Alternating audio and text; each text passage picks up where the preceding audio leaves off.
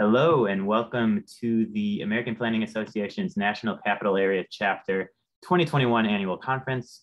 My name is Nick Kushner. I'm an at-large board member on the NCAC board of the APA. Where you're listening to a pre-recorded session of the conference called the Transit Critical Matrix, using data to evaluate route essentialness. Your presenter will be Thomas Orgren from Foursquare ITP. I'm really excited to listen to this session. So without further ado, I do want to mention that this is worth 0.25 CM credits that you can claim from the APA website at the completion of the session. And without further ado, I'll kick it over to Thomas to lead us through the session. Hi, my name is Thomas Orgren, and I'm a transportation planner and data scientist with Foursquare Integrated Transportation Planning. Welcome to this presentation about the Transit Critical Matrix, which is a method of evaluating route essentialness using data that we've developed in collaboration with the Maryland Transit Administration. So before we get much further, we should just give a big disclaimer about what you're about to hear in this presentation. The policies discussed in here haven't yet been adopted by the Maryland Transit Administration and don't represent current official agency policy. This tool was developed to use to evaluate equity in the service planning process, but not intended to replace or change any aspect of the agency's currently adopted Title VI implementation plan. And for those of you who don't know, Title VI is the section of the Civil Rights Act of 1964 that governs equity in transit service, and MTA's Title VI implementation plan is its policies enacted to meet those legal obligations. So you can learn more about all of these policies and more at this website here. And finally, just to note that the data shown in this presentation doesn't represent actual MTA data. The route numbers, the service types, everything have been anonymized because this has not been officially released yet.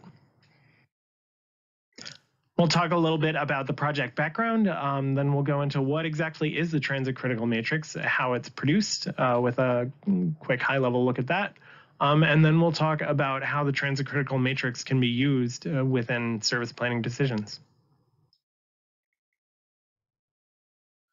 So first, a little bit about the project background. Like pretty much every transit system in the country and around the world, MTA experienced major pandemic-related drops in ridership. Up to about 2/3 of ridership fell off during the height of the pandemic in May 2020.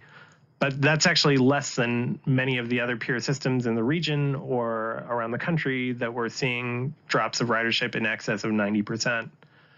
Along with that drop in ridership comes a big drop in passenger revenues, and added to the fact that state governments just didn't know what the economy was going to look like on the other end and had no idea what tax revenues were going to look like for the following fiscal year.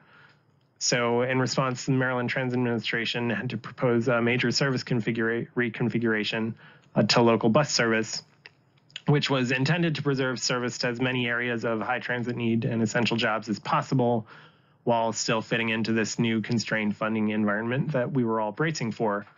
And not surprising, it's pretty much impossible to make major cuts to transit service without making a lot of people unhappy. These cuts were very unpopular with the community, and one of the biggest criticisms we heard was that MTA didn't consider equity enough when planning the cut. But behind the scenes, MTA had actually done lots of analysis of equity impact of these service changes, including a prototype version of this Transit Critical Matrix. But that process wasn't really communicated well to the larger community. So they had every right to think that it hadn't been considered. But just to give MTA credit, there are really, really great behind the scenes processes that they've put together to make sure that equity is considered in pretty much every decision. And we actually take a lot of the stuff that MTA does and bring it to other transit services as a model, because MTA is doing a lot of great stuff in this field. So just want to throw that out there, that the community perception doesn't necessarily always match what MTA is doing behind the scenes. And that's kind of the big problem. So as part of that initiative to build better communications with the community, MTA wanted to formalize this transit critical matrix process into an agency-wide policy that would be accessible to the public as a way to show how MTA does consider equity within these sorts of changes. So then what is the transit critical matrix?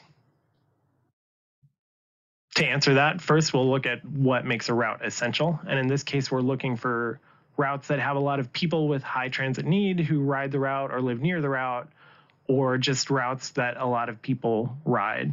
And we are calling these quote unquote essential routes, sort of a relic from the COVID-19 planning recovery process, when we were looking for routes that served a lot of quote unquote essential jobs like medical and logistics, the things that stayed open during the pandemic. We created the transit critical matrix as a way of visualizing those factors for each route compared to its system averages. So the equity value explains a little bit about whether there are a lot of people with high transit need who live near the route or ride the route. And the ridership value explains whether or not there are a lot of people who ride the route. And the transit critical matrix is a scatter plot with the equity value of each route on the x-axis, the ridership value of each route on the y-axis. And then the breaks between the quadrants are formed by plotting the system averages for equity value and ridership value. And depending on which quadrant then a route falls into on this matrix, different interventions might be useful within service planning, different funding needs, different sorts of roles within the system. A route's equity value is based on three main factors. One is its rider profile score, which gets at who rides the route. Its residents with access score, which explains who lives near the route.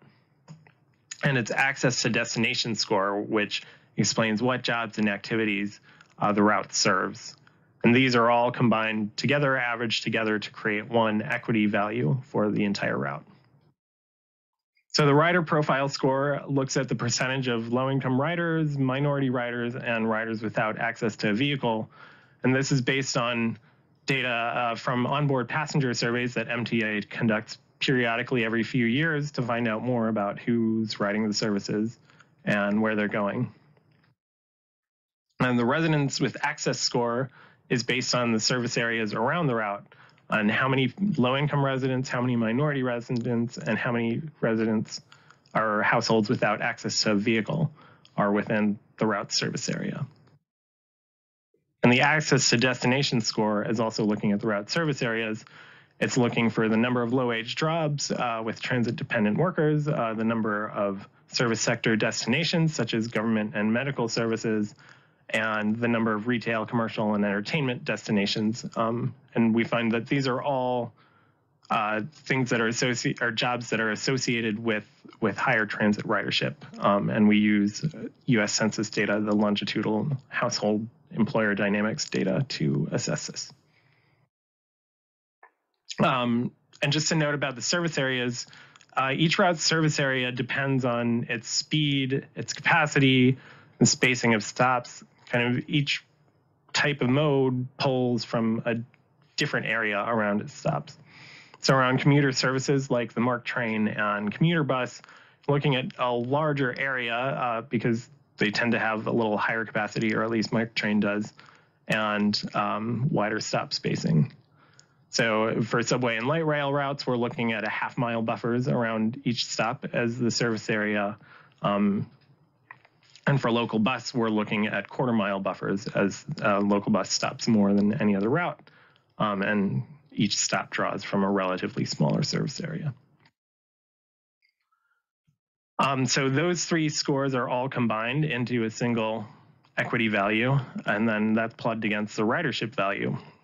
And so the ridership value represents the amount of ridership a route produces, and it could be in terms of total ridership, could be a ridership per unit of service, like 1 hour of service on a bus. It could be based on the change of ridership, which is where this actually originally started. So in the case of this transit critical matrix that we're showing today, the ridership value is measured in passengers per vehicle revenue hour, which is 1 hour of revenue service on one rail car or bus. But the y-axis doesn't even have to be ridership. I think this is a really kind of fun, flexible thing about this is you can take the equity value and plot it against just about anything. So another analysis that we're about to undertake for MTA is comparing on-time performance to equity value to see if there are certain high equity value routes that are performing worse than others that we should really target our reliability interventions towards. So it's a really flexible methodology, and that's one of the great things about it. It's already evolved since MTA started using it, and we're discovering more and more uses for it with each plan we make. So then when you put it all together, this is what it actually looks like with some data. Again, it's not real data that you're looking at. This is not actually the local link 22. Baltimore doesn't even have routes that match most of these numbers. So here you can quickly, as I said, discern like, okay, these are the routes that are performing both high in equity and ridership value. These routes are performing low in both ridership and equity value. Now that we've got a transit critical matrix, what can we do with it? Depending on where a route falls in the matrix, it may be suitable for different interventions. The routes with both high equity values and high ridership values are the routes where something is really working right. And they're kind of tend to be the bread and butter of the system. So these routes are where you'll tend to get the most improvements from infrastructure, improvements like bus lanes or traffic signal priority. These are the sorts of routes where you want to increase capacity to meet ridership oftentimes and improve ridership. And these are the routes that are going to be good for studying things like limited stop or enhanced bus service that allows people to get where they're going quicker. Routes in quadrants 2 and 3 with mixed equity and ridership values. It depends on where it's falling, but you might want to increase or decrease the capacity to meet passenger demand, or if there's perhaps a nearby pocket of area of high transit need, you can realign the route to serve more of those target populations and improve the equity value, or you can just streamline and improve network design and network connectivity to make the existing transit more useful, connect people to more places. The idea here is to kind of always try and move routes up and to the right on the matrix as much as possible. I mean, it's based on system averages, so the system averages will move as service improves, but the idea is you want to improve your equity value, you want to improve your ridership value whenever possible. And so the routes that have both low equity and ridership values, these imply different interventions too. These routes are more apt to need streamlining to improve ridership value or make it more useful to more people. Possibly can be realigned to improve equity value and serve more areas of high transit need. Or perhaps you just need to adjust the level of service or investigate a lower capacity option such as microtransit to serve the ridership that you have more efficiently if it's just an area where ridership is always going to be low, but you still have to provide coverage service.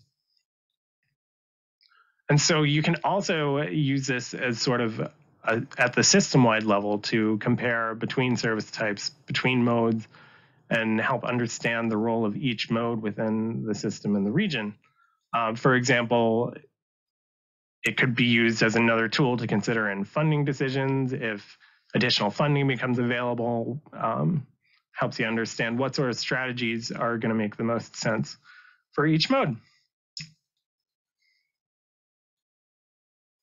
Well, that's a high-level look at the transit critical matrix that we've developed in collaboration with the Maryland Transit Administration. So if you have any questions about the transit critical matrix or comments about this presentation, please feel free to get in touch with me at the email or phone number listed here. And I definitely thank you for taking the time to listen to this presentation, and I hope you all enjoy the rest of your conference. Have a good one. Bye.